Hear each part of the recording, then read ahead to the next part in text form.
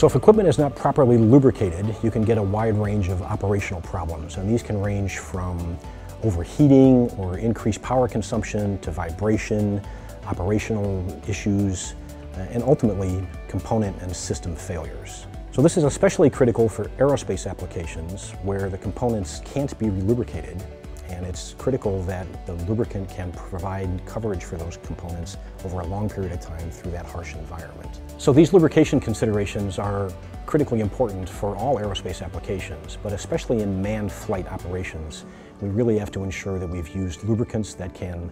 perform the services that they're supposed to perform, protect the equipment, and ensure that the systems operate the way that they're supposed to. That's the only way that we can assure the safety of the crews that are involved in these missions.